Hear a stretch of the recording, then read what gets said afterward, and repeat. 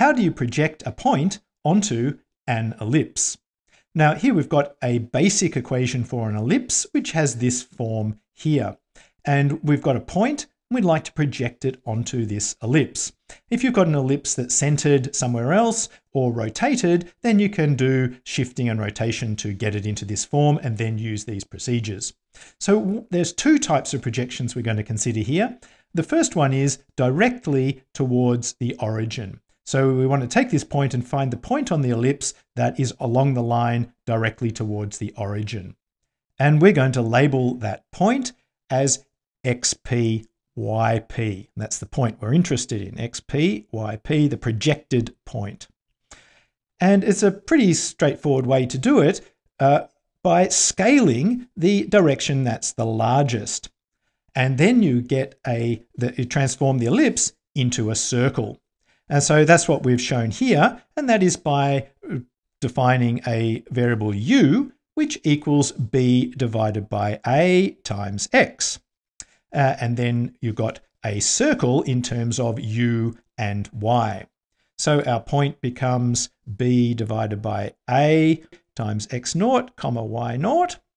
And our projected point here, we're just going to call this up, comma yp.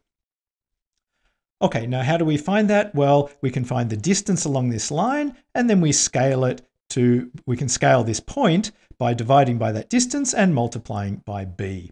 So the distance along that line is, of course, the square root of b divided by a x naught squared plus y naught squared, all square rooted. So that's the distance along that line, and I'm going to call that du uy.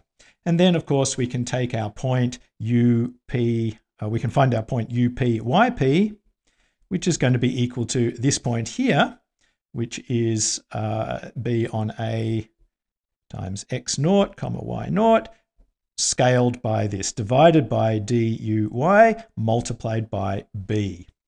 And that gives you the point up yp. And to go back to the point xp yp, we just invert this relationship here. So we find xp yp equals a on b times up, comma yp. Okay, so we've projected from our point directly towards the origin onto the ellipse. Another thing that we might want to do is to find the closest point on the ellipse to our point here. So that means we need to find the point where the tangent is at 90 degrees to the projection line. Okay, so what can we do there? How do we find that point? Well, it's a clever trick that we can do is we can write x equals a cos theta. We define this variable theta, which is the angle around from the x-axis. And we can see, I'll draw it for the point of our interest, but in fact for any value of x, of course, that is going to be this value here. So for a point on the ellipse, this is a cos theta. And we define y equals b sine theta. Okay, and so we've introduced this theta again for parameterizing around here. And that is in this one here, you can see that that is going to be this value on the y-axis here. This is b sine theta. And now what we can do is we can write an expression for the distance between our point and the ellipse, and then we're going to minimize that distance. Find the point on the ellipse that minimizes that distance. So the distance, of course, is x naught, which is the x value of our point that we're projecting. So x naught minus the point on the ellipse. So x naught minus a cos theta squared plus y naught minus b sine theta all squared. Okay, so that's that's an expression, that's the squared distance. And now we're going to take the derivative of that with respect to theta to find the value of theta, and we'll set that to 0. So the derivative of this, of course, gives us 2x naught minus a cos theta times a sine theta. And then the derivative of this term gives you plus 2 y naught minus b sine theta times minus b cos theta. Okay, that's the derivative of this term here.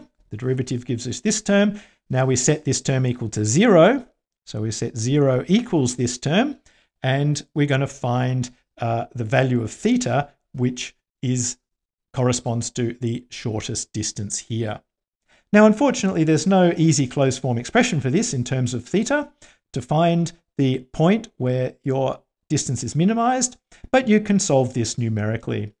Something in your favor is you know the quadrant where your point is, so you only need to search over angles that are in that quadrant.